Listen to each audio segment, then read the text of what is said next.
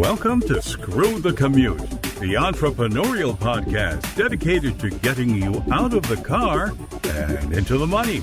With your host, lifelong entrepreneur and multimillionaire, Tom Antion. Hey everybody, it's Hugh Jackman here with episode 709 of Screw the Commute podcast. And you gotta be irresistible like Hugh Jackman to get a famous guy like Tom Poland to come on this show, I gotta tell you. All right, so folks, all right, no, it's not really Hugh Jackman, it's fat old Tom, your old buddy here. And we got, we'll tell you what that means in a little bit later about the Hugh Jackman thing, but like this guy, we got a lot in common. He's got this pay me later idea that I've been doing with a kind of a variation for 25 years. So I really like the way he handles things. So we'll bring him on in a minute. Hope you didn't miss episode 708. That was low content books. And again, this is kind of funny for me to be talking about low content books when I'm known for high content books. I had one for 10 years that was 1,042 pages. So I don't think that counts as low content, but my friend Cindy Cashman is the one that 26 years ago wrote the book, What Men Know About Women. And it was totally blank, and she sold millions of them. She was like a semi-literate single mom, broke, and she turned it all around, sold millions of books, and then sold the company for millions. I love her. All right, make sure you follow me on TikTok at tiktok.com/digitalmultimillionaire, and also pick up a copy of our automation ebook at screwthecommute.com/automate free, and you will thank me for it because it's we actually estimated just one of the tips in the book we estimated saved me 8 million keystrokes. See, I want you working with customers and clients and develop products and services, not fighting with your computer. So grab a copy of that book. All right, let's get to the main event here. Tom Poland is here. He's a multiple best-selling author specializing in the generation of high-quality leads for professionals in 151 cities around the world. And he's started and sold numerous businesses over the last 39 years and has led teams of over 100 people, generating more than $20 million in revenue. And he lives and works from his home on the Sunshine Coast of Australia, complete with his much-loved wife, dog, tennis courts, swimming pool, and private rainforest. And I got all of that except for the wife and the rainforest. So Tom, are you ready to screw the commute? Ready to rock and roll, Tom. We can call ourselves the drummers or something, Tom drums. Exactly, yeah. Anybody that's named Tom has got to be a good guy. So we're glad to have you on. So listen. That's probably my best qualification for being on your show, right? Exactly. So we'll get to Hugh Jackman in a little while, but this lead generation stuff, tell us how you got started in that. Well, it's actually an interesting story because I used to have a completely different product, which was basically kind of like an MBA for entrepreneurs, because there was a big gap in the market back in the day. When I launched that, it was 1995, so a couple of years ago. But what happened is we were really very successful. We went from a zero to a seven-figure business pretty quickly and went international. So there was a demand in the marketplace. But the funny thing is, so many of our new clients weren't asking me about what's coming up in the program, but they're asking me, how the heck do you do your marketing? Wait a minute. Who's we and our? Who are we talking about here? You and your wife, or is this me. When you were in another business? No, me. Okay. It's the royal we. Okay. It's the way you pretend to have less ego. Oh, I got you share the glory. But no, it was I started the thing in 95. No, it was just primarily my business. I mean, I had a team of people working there. Mm-hmm. But my wife wasn't one of them, certainly not at the time. She came in later on. So, where to get to? Yeah, so I had so many people asking about the marketing, how we were packing out, conference rooms and workshop halls and so on and so on.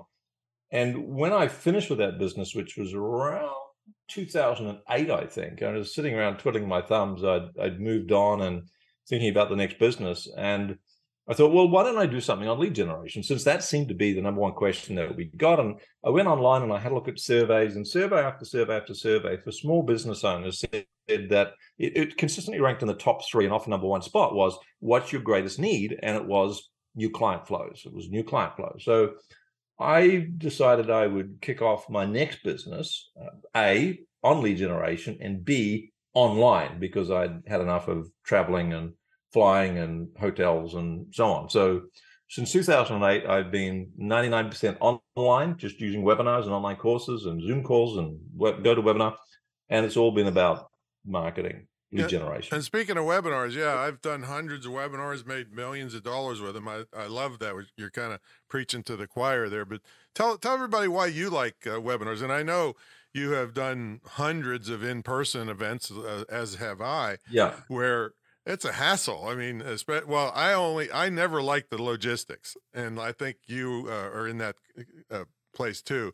But the enormous amounts of risk and money and flying and all the crap that goes along with it.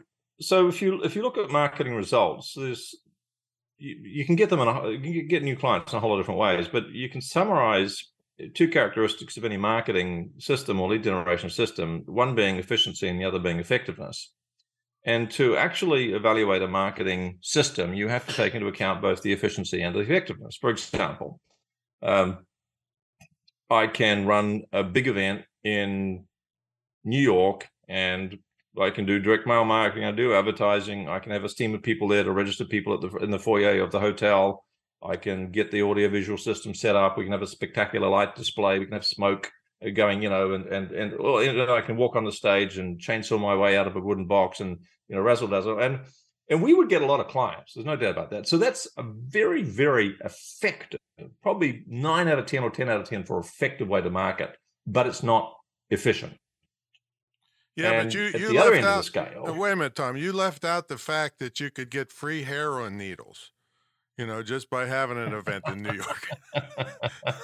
Hell, just the needles? Yes, that's right. So, and you can look at something else like, I don't know, you could do something that's really easy to do, post an article to LinkedIn. Very efficient, but highly ineffective. And the French have a word for this, and I can't quite remember, something like efficace or something, but they have a word that combines both efficiency and effectiveness in one word. Yeah, it's effed up, I think. That's what webinars give you. They give you the best of the efficiency and the effectiveness. If you were able to subjectively give a score for effectiveness, webinars would be less than a live event. But if you gave a score for efficiency, it would be 10 times a live event. Mm-hmm. So you combine, so from my mind, if you want lifestyle and you want pretty good results as well, then online meetings trump the offline meetings. There's still a place for the offline meetings. I always had new clients start with the online stuff because it's more efficient. It'll get you going quicker. It's much easier. It's almost free to do, and get some runs on the board. And then if you want to venture into the world of more complicated, more expensive, but more effective meetings, then sure, you can run some physical meetings, but do that a little later. Why don't low-lying fruit on the tree first rather than getting a ladder out and risking going to the top of the tree? Yeah, no, if there was one silver lining of the pandemic I've been preaching, and I've never had a job. So I've been in my own business 47 years. So I've been preaching, working from home, screw the commute. And the pandemic woke people up and said, oh, you can work from home. I didn't know that. So yeah, exactly. Yeah. I haven't been on a plane in 3 years, and I am thrilled to death about it. So yeah, and that's interesting. So the paradigm shift, the way of looking at marketing meetings changed completely with the pandemic, because you and I were sitting there doing our stuff beforehand, and some other people were going, no, you can't. It wouldn't work in my business. And all of a sudden, guess what? They made it work. Right. So that's a liberating breakthrough for a lot of people. And as I said, there's still a place for the physical online events, but you and I have been around long enough and we've done enough of them to go, I don't think I want to leave home quite as much as I used to. Yeah, I mean, I'll go if somebody else sets up all the deal and makes a lot of people, because I'll come home with a massive amount of money because they got my act down. But the thing is Yeah. like I said, I love sitting here. And now you have a book on this. I read about 3/4 of it today, and Wow. yeah, because I'm a continuous learner, and you get one little tip can change the whole course of somebody's business. If you get that attitude, and anybody that thinks they know it all, that they're on their way downhill in a hurry. One of the ways you talked, well, several of the ways. I mean, you covered getting attendees, and some of them were paid advertising, and I don't think you gave great credence to that, because it's really complicated to do it well and turn it into profitability. So what are some of the ways you're putting people in your webinars? So 90% of our attendees come through what I call OPN, and people will have heard of probably OPM, other people's money. You borrow other people's money and you invest in property and you get the leverage and so on. OPT is another one, other people's time. So you hire people, employees, freelancers, franchisees, licensees, and you can leverage your results of other people's time. But OPN, and for Nigel, is other people's networks. And we did, we ran Facebook ads for many years, I think between about 2008 and maybe 2000, and I'm going to say 2001, something like that. But we crushed the numbers, and we discovered, to my horror, I should say, that someone who registered for a webinar, which is our main marketing vehicle for reasons we've already discussed, but someone who registered for a webinar from a Facebook ad versus someone who registered for a webinar from someone else's email list, more specifically, OPN, is the latter was 50 times more likely to become a client than the former. So someone's on Facebook and they go, oh, there's an ad for a webinar. Well, that could be interesting. Yeah, whatever, I'll click. They're a wanderer, and what I call a wanderer. They're kind of wandering through Facebook, checking up with friends, family, etc., having a laugh, putting something on Marketplace or whatever, and they see an ad out of the corner of their eye. They've just been wandering through, and it kind of catches their attention, but they don't have serious intent because they never went to the network we call Facebook with an intent to solve a problem or pursue their potential. Yeah, and you paid for that terrible lead, by the way. Yeah. And that's the other thing. And I closed my Facebook account down when I got a bill from Mark Zuckerberg for, I don't know, $3,300 or whatever it was. Logged into my Facebook account and saw that monthly fee was due, and it's fine. You hire the pipe, you got to pay for the tune. I closed it down on that day because on exactly the same, almost the same breath, I opened our OPN tracker and I saw 869 webinar registrants from one of our marketing partners, our OPN partners, and that didn't cost me a cent. And so here I was paying Zuckerberg and Facebook, as it was back then, now Meta, thousands of dollars every month for what was becoming poorer and poorer quality leads, when I could get them completely free, and I could rinse and repeat without cost the audiences that I was generating month after month after month through other people's networks. Yeah, and I think I heard you say you were advertising between 2001 and 2008. I think that's what I heard you say, but probably 2000. You probably had a hard time converting between 2001 and 2004 because Facebook didn't start till 2004. So. Yeah, no, well, perhaps I misspoke. I meant to say 2008. Sorry, 2008. Yeah, and 2008 to about 2011, 2012. And it keeps getting more complicated, and more and prices going up, and they can if you don't really know what you're doing, they can tell just by the way you advertise, and then they just take your money basically. So it's you got to think of Facebook advertising like a Roman amphitheater where the gladiators are fighting. And if you're an advertiser, you're one of the gladiators trying to kill the other competitors, and the king, the emperor, is sitting there in his chair. That's Mark. Right. and it gets even worse because you're actually paying for the privilege to fight and kill the other advertisers. It's called cost per click, and you bid on the opportunity for, you pay money for the opportunity to pay more money than your competitors to Mark Zuckerberg and his team. So this is the best possible marketing model from Meta or Facebook or Zuckerberg's point of view. It's the worst possible marketing model from your point of view and my point of view, because you're just slugging it out with other competitors and paying for the privilege to put them. Whereas with OPN, there are virtually no competitors. Yeah, and I wrote a book on joint ventures, so I'm totally in your field on that. But I'm wondering, I've been espousing that one of the best bargains of advertising is YouTube in-stream ads. These are the ones where you can click the skip button. Have you used any of those to try to drive webinar attendees? No, we haven't. And we certainly continue to explore other revenue marketing sources and lead generation sources. So I've made a note of that. Thank you. Yeah, and the reason is because you can get enormous branding there. Of course, you are interrupting them. They weren't there looking for you. They were looking for the other guy. But you don't pay anything if they click away within 30 seconds. So you can get, if you front load your message, and then we even in some cases tell them, hey, if you're not interested in this, click right here. Just go click before 30 seconds, and you get the branding, but not you don't have to pay anything. So anyway, now to get people to sign up, one of the most critical things that you say, and I believe, is the title. What are some of the tips on titling your webinars? Right. So there's a blend of psychology and marketing essentially is psychology, because what we're doing is we're wanting to influence people. So we have to deal with the realities of how the brain works. And or if it works at all anymore nowadays. Yeah, hopefully. Well, the ones that don't work so well, you probably don't want them as clients. But So in the brain, there's this thing called the reticular activating system. Folks will have heard of it. They might have heard of the reptilian brain. There's lots of different ways to describe it, but it's a physical area of the brain called the RAS, or reticular activating system.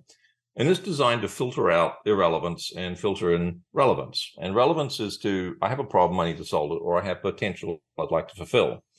So any title has to get cut through. And specifically, it has to cut through and get through the RAS, the reticular activating system. And this is why, probably most people know you have to have a benefit in the title. But it's no longer enough to have a benefit in the title. The benefit has to be expressed in a manner which is differentiated. So to get through the reticular activating system, and for your title to hit the amygdala in the brain, which is the center for deciding whether you fight or whether you flight or whether you find out more, then your title has to have three characteristics. Yes, it does have to be benefit rich, but two, it has to be differentiated from the words that your prospects, your target market, have heard in the past. Because if you just say, hey, I'll come to a webinar, I'll show you how to grow your business, that doesn't get through the reticular activating system, because they've heard double your business in 90 days. They've heard that so many times, and they've heard all the BS and they've heard all the hype. So all that stuff gets filtered out by the reticular activating system, and it doesn't even get to the amygdala. And I can give you a classic example of how the reticular activating system works. Let's say you buy a new car and it's a red Ford Fiesta, and you discover this car because a friend bought one, and you're driving back from the dealership very proud that you've made a wise purchase, and suddenly every freaking second car on the road seems to be a Ford Fiesta, and every 10th one is a red one. And you'd never noticed that before. You're saying, how come everyone's got a Ford Fiesta all of a sudden? Or you have a child and you name it a certain name and you think it's really unique, and then you take them to play school a couple of years later and every second freaking child has got the same name. It's not that there's suddenly this proliferation of the cars or the children with that name. It's that your reticular activating system is going, I know this is important to us, so I'm going to let it through to the amygdala because of relevance. So your title's got to be benefit rich. It's got to be differentiated, and you can do that through including specifics. Let me give you an example. So here's a client does software for fast food restaurants like McDonald's, Burger King, etc. And his title for his event, as it was back then, since webinars, was "We create great point of sale software for quick service restaurants. Come and see how we do that. We're going to do a demonstration of our software. Great point of sale software." So, you're at the checkout counter of McDonald's and they go, "Would you like fries?" Or that's prompted by the software, and the upsells are all prompted, and they benchmark one salesperson against another, and they can generate more sales. So we create great, first of all, the owners of fast food franchises don't care if you create great software because they've already got software. So if someone reads that title, come along to our demonstration of how we create great point of sale software. The reticular activating system goes, been there, done that, not relevant to the problem we're trying to solve or the potential we want to fulfill. So we changed it so that it became not product-centric, but benefit-centric, and we differentiated it and we included specifics. They're the three characteristics we need in a title. So the title then read, Demonstration, how we're increasing the sales and profits of quick service restaurants, QSRs is the acronym, by 25% within 90 days, guaranteed. Now, that gets cut through. No one had heard and by the way, no mention of point of sale software, right? Mm-hmm. It's just how we increase the sales and profits in quick service restaurants by 25% in 90 days, guaranteed. We can demonstration how you do that. So that turned it from a title that failed to get cut through and failed to hit the amygdala and activate the find out more response into an event where people were filling the seats. Yeah, beautiful. Yeah, it's well thought out, and and I got to tell you, every time I go to to one of these places, sometimes the abbreviation or acronym POS shows up on the screen, and POS also stands for piece of shit. So I think that's the way they're thinking of me as a customer. Yeah. So I'm inspired by your creative thinking, Tom. Well, pass it on to the people. They should change the acronym somehow. Now, but creative people like you would think of something else it stands for, probably. Now, I was when I read that you have this quote contrarian view of the purpose of email, I was really intrigued because everybody that listens to this show knows that I've made a fortune on email. The only people that dispute that the money is in the email are the people selling social media training. All right. But social media to me is a necessary evil to get them off of there onto an email list. And I was real interested in this thing that you have, this algorithm killers, whatever it is, that can tell if a potential joint venture or OPN partner is a POS or not. I had to throw that in there. So email. But I was reading a book. I didn't see any thing that I didn't agree with. What's the contrarian part? Well, you're done marketing for what, 40 something years. So you've figured this stuff out probably online since the commercial internet started. Yeah. So you've probably figured this stuff out a long time before. So your mind, it may not be contrarian, but a lot of people, let me just touch on the purpose of an email list, which is for many people would be contrarian. So most people think that they need to grow an email list so that they can, offer their stuff to it, right? Right. That's that traditional thinking. I need more email subscribers so I can market my stuff to them and they'll buy stuff and I'll get more clients. So what I discovered is a far more profitable objective with an email list. So how often could I market my stuff to my email list before they start to get annoyed with me?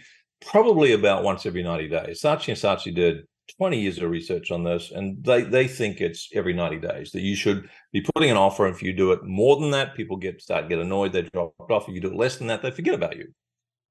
So that gives me probably to optimize the response on my email list. I've got 4 shots of it, and lots of people will disagree with that. I accept they disagree with it, and that's beside the point. I think you can probably do it more often than that, but that's a safe bet. So if I use my email list to market my stuff to it, there's one email list I'm marketing my stuff to, irrespective of whether it's every week or every 90 days. It's still one email list. If, however, I view my email list as an opportunity to market other people's carefully curated, high quality, but free content to, in exchange for them promoting my high quality content to their email list, suddenly, I can do that at least once a week. So suddenly I'm getting my stuff marketed to 50 other email lists every year instead of how many? 1. Mm-hmm. And that's the contrarian view, if you like, is I urge people to think of growing their email list as, yes, being an economic imperative, but to do so with the objective of opening up to other people's email lists so that you can have a multiplier effect of 50 times. And by the way, you can still email your offer, whatever that is, your webinar or your 5-day challenge or your free book or whatever it is, to your email list every 90 days. That's no problem. You can get no list out from that. But so you still got that opportunity, but now you've got 50 other email addresses being opened up promoting your stuff to. Yeah, and just like my book didn't really concentrate on that. My book concentrated on the fact that if you know how to approach a large list owner, you could have zero as long as you approach them properly. And most people don't. I have to tell them to take a hike because I get 20 people a week trying to get me to promote their stuff. So it's different than what you're doing. You're swapping basically, and mine. And I totally believe in that. Absolutely. It's harder to swap though when I've got 100,000 and people have 50. Yeah. So I don't do as many swaps. No, 100%. I get that totally. So for a lot of people listening to this, they've either got a no email list or a very small email list, and the question in their mind maybe, well, I don't have anything to swap with. How do I get started? And look, folks, I walked out of unsold and started a new business in, I think it was 2008. The years blur, but that's anyhow. Whenever it was 7 or 8, I started with an email list of 8 people. We grew it to currently around 27,000. We grew it a lot larger than that, but we culled it back. So the important thing is to start, and you start with people who have small email lists. That's when you do your swaps with people. Other people have got 8 subscribers, but how you grow your email list is not just from the few webinar registrants or downloads you get for your free book, or you need something, right, to offer in terms of free content. Otherwise, you fall into the trap of Hugh Jackman marketing, which we can come back to. We're going to get to that. So you need something as to give folks the opportunity to dip their toe in the water with your brand before you make the offer of becoming a client or talking about becoming a client. So that said, you've got something developed, assuming you've got a free content piece, and you start doing cross promotions, OPN swaps, if you like, with people who have small email lists. So you get some subscribers that way, a trickle of subscribers. But you do what 99% of people in the JV market, joint venture market, don't do, which is you put into place a quality control piece after you've done the swap. So that's a Zoom call meeting where you meet with the person who promoted your stuff and you promoted their stuff, and you say to them, was it good for you? And if it wasn't good for them, you make up for it somehow, but you have that person walking away wanting to do the same thing in a year's time when they have grown their email list a bit more and you've grown your email list a bit more. But at that point, you can refer that individual to 3 other people that you know who might want to do a swap, and just do your Google research and reach out to people and get Tom's book and figure out how to do this stuff. The other Tom, I mean. But the debrief meeting, the other partner will refer you to 3 of their contacts. Now, if you're doing this once a week, you'll have 3 of these meetings a month, because one will drop out or won't show up or whatever. That's just 25% don't turn up.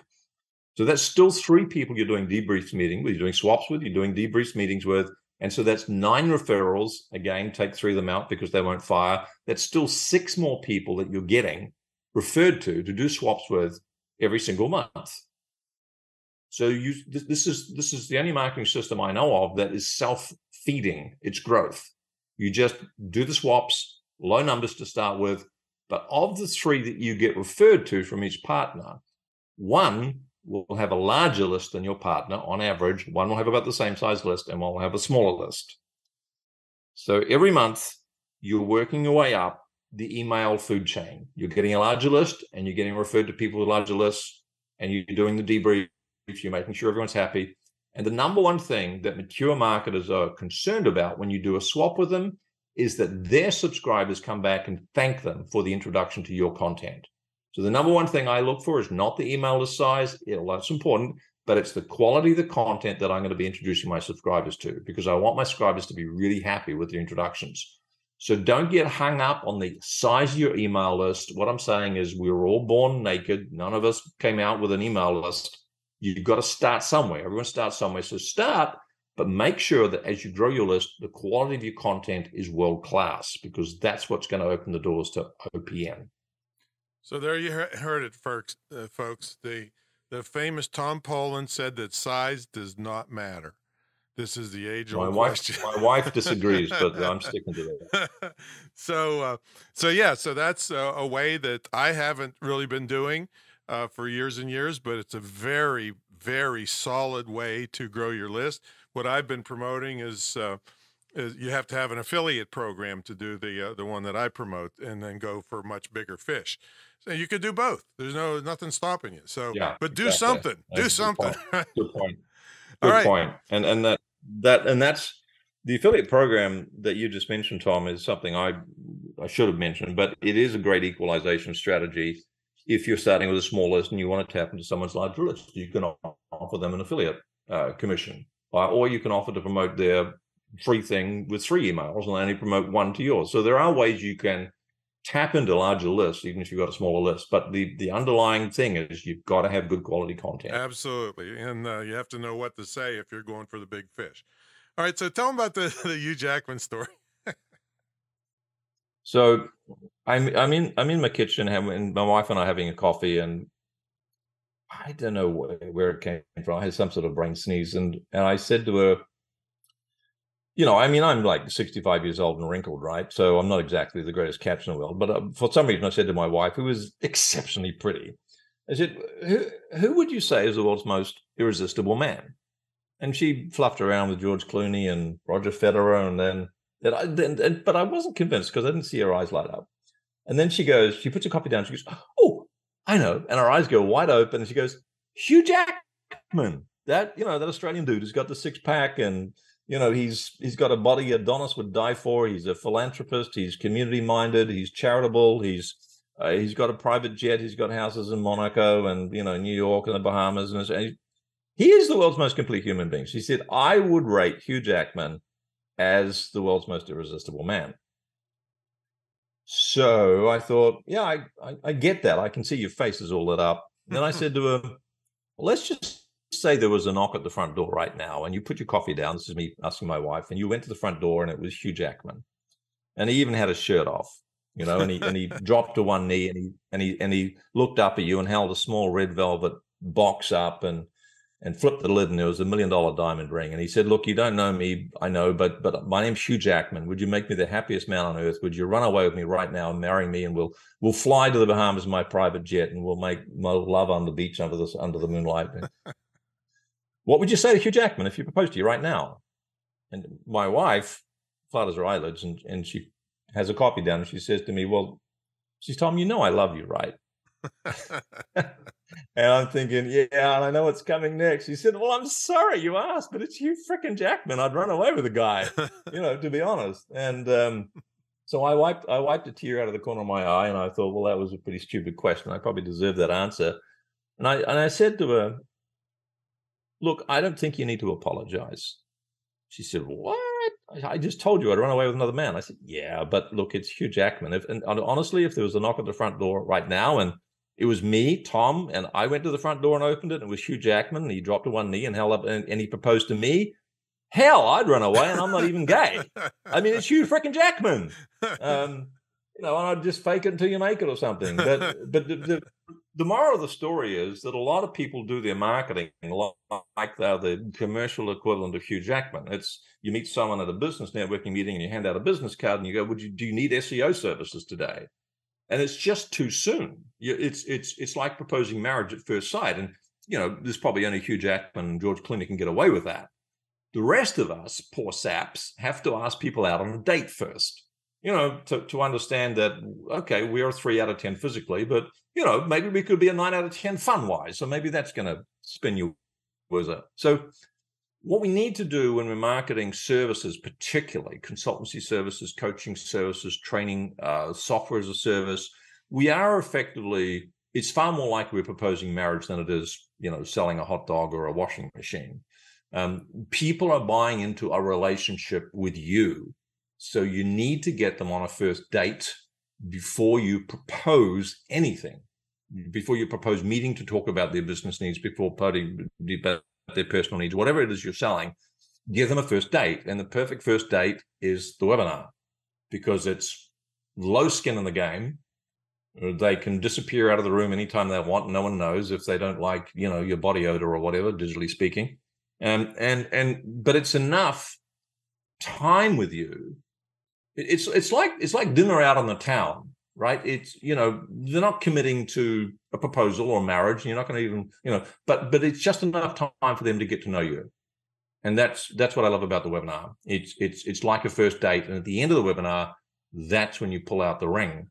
That's when you say, hey, look, if you have an interest in taking this any further, there's the link, go ahead and buy, or there's the link, go ahead and book a time, and we'll have a chat about your needs and see if I can help. It would be funny if I know you've told this story lots of times. If somebody listening, tags Hugh Jackman and he shows up at your door. I'd still go. Well, it depends on who answered the door, I guess. Yeah, well, one of the population of the house would go down by 50% either way. So we got to take a brief sponsor break. When we come back, we'll ask Tom what's a typical day look like for him and in his Screw the Commute world. So, folks, about 25 years ago, I kind of turned the internet guru marketing world on its head, and that people at my level were charging 50 or 100 grand up front to help them with their small business and online marketing stuff. And I knew a lot of these people. They'd be hiding out in Tasmania if you gave them 50 grand up front, and they'd never see them again. Yeah. So I said, that's too risky. I'm going to turn this on its head. This is a little bit different than what Tom has done, but I said, I'm just going to charge an entry fee. It was about 10 times lower. So I tied my success to their success. And for me to get my 50,000, they have to net 200,000. Well, people like this, and 1,800 students later, it's still going strong. It's the longest running, most successful, most unique mentor and internet digital marketing program ever. And I always put, I triple dog dare people for years to put theirs up against mine, and nobody will, because they'd be embarrassed. I mean, you get an immersion weekend where you actually live in the house with me in this estate home in Virginia Beach. We have a TV studio. We shoot your marketing videos. You get a scholarship to my school, which is the only licensed dedicated internet and digital marketing school in the USA, probably the world. And it's all one-on-one. There's no group stuff here. Group is great for some people, but for me, I have to dummy stuff down so that if you're advanced and I'm talking to a beginner, you're bored. If you're a beginner and I'm talking advanced, you're lost. So it's all one-on-one with me and my entire staff. So if you're interested in something that kind of hand-holding, like I said, it's the longest running ever in this field. So check it out at greatinternetmarketingtraining.com. All right, let's get back to the main event. We got Tom Poland here. He's one of the luminaries from our friends from down under. And so, Tom, what's a typical day look like for you? Well, I start Tuesday morning, and I work a 3-day week. So that's the first thing. I think that's nice. Important to be. Yeah, that's nice. And so a typical day for me is I have maybe a team meeting with one of our groups, marketing team or the production team or operations team. So I'd have probably, I guess, average one of those per day over the 3 days. I don't do any direct client work unless it's by special request. Every single client we have, regardless of what price point they come in to, has my mobile phone number in case they need me. Mm-hmm. But, I get maybe one call or message on that a year because we have a good support team in place. So it could be the support team I meet with. I do interviews. I do maybe 2 or 3 interviews a week. So that sort of meeting. And most of my time is development. So I like thinking about the marketing and like to switch that up. I like to develop products. So they're the biggest things that occupy my days. So I'd say over 3 days, they're the 10-hour days. But over, in any given 10-hour block, therefore, is probably about 3 hours of meetings of one description or other. And the balance of the time is me thinking and developing and plotting. Well, what do you do the other 4 days? Well, there's Like, do you espresso. get I up, have a like, give us more of the insight. Do you get up early? Do you have a morning routine? What do you eat? Do you exercise? Look, I typically get up. I typically get up around 6 a.m. Just because I'm an early riser, not because I'm particularly well disciplined. And then it's into the pool to wake up, and then it's into the espresso machine. I have a bunch of espresso machines. I'm a espresso obsessed tragic. I have a coffee roastery, so I could be roasting some beans. And then up, tennis. We have a tennis court here, so I play a lot of tennis, and there's a lake, so I walk around the lake with the dogs, and that fills the. And honestly, by the time Monday afternoon comes around, I can't wait to get back to work, and I like that. I like to want to go to work Mm-hmm. because I've had enough time off, and my mind needs a challenge now. So, and Tom, we have grandchildren come to visit, and they play on the front lawn and chase ducks around the pond and use the guest house. So, on the weekends, often we've got one family or another with the grandkids here. And my wife loves that. I mean, I'm always really happy to see them come, but I'm really happy to see them go again. Hey, do you know why grandchildren get along so well with grandparents? Why do they? Because they have a common enemy.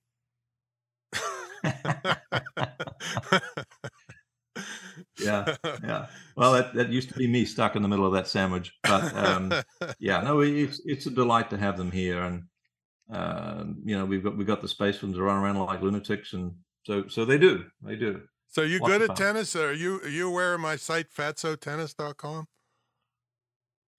No, I'm not. Yeah, yeah. I have the dubious distinction of being the largest person ever to have created and starred in a tennis training video. You can see Fantastic. yeah, you can see the I'll trailer. have to check that out. Yeah, you can see the trailer at fatsotennis.com where I'm playing tennis and eating pizza at the same time. That is probably the best combination in the world that I've ever heard. Playing tennis and eating pizza. It's almost as good as making love and eating burgers at the same time.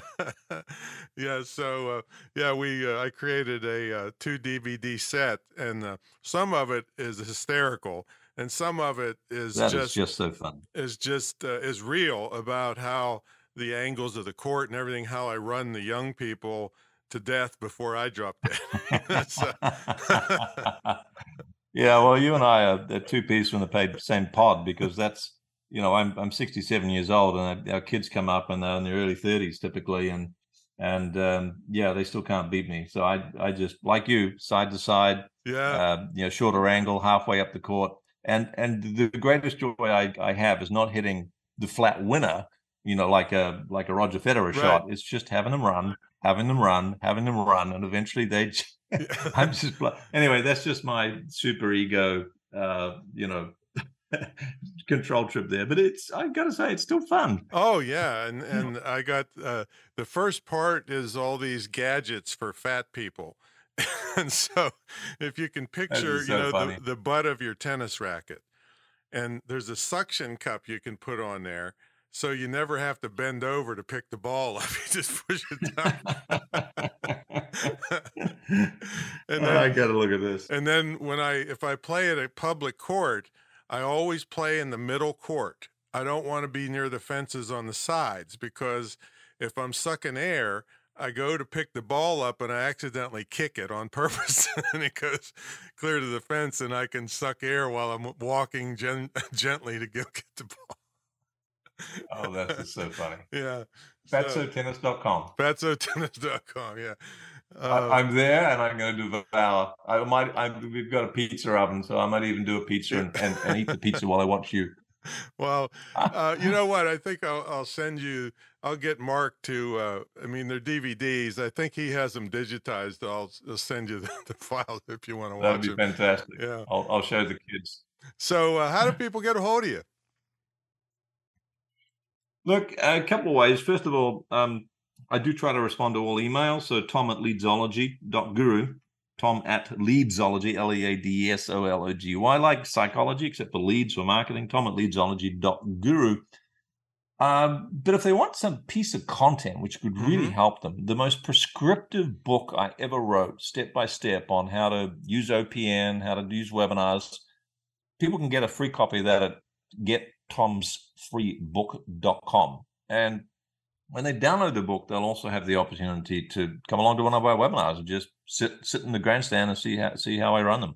Yeah, and I got to tell you, folks, what's the name of the webinar book I got today on Kindle? It's Marketing marketing webinars. Yeah, so marketing webinars get new clients in 1 hour per month. Yeah, so if you're really interested, I mean, I have my method, but it's not as detailed as Tom's. I'll tell you that.